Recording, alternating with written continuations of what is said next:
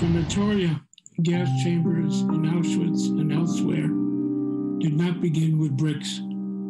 They began with words. A reminder from a Holocaust survivor that the evils unleashed on the Jewish community began with words, not actions. It's a part of a new campaign focused on fighting the rise of anti-Semitism during the pandemic and educating young people about the Holocaust. It's called It Started with Words. The Holocaust started with words and abuse, and it ended up with the gas chambers.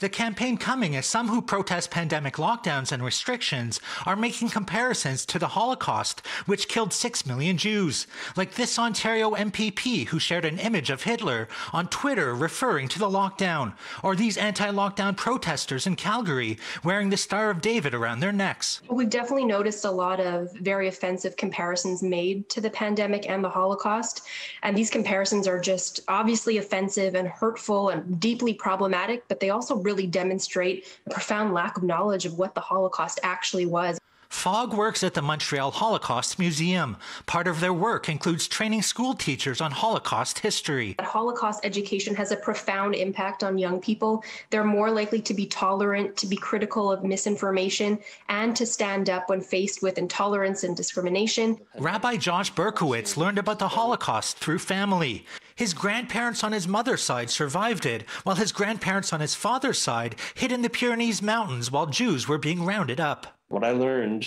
from my family is that it's a generational trauma, that we're just starting to get around the corner of it a little bit. While anti-Semitism continues to rear its head, both here and abroad, Berkowitz believes education is paramount to avoid repeating history. It's very easy to just slip back into the way things were 70 years ago, 50 years ago. And that happens with language. It starts with the way people speak. In Ottawa, Nigel Newlove, City News.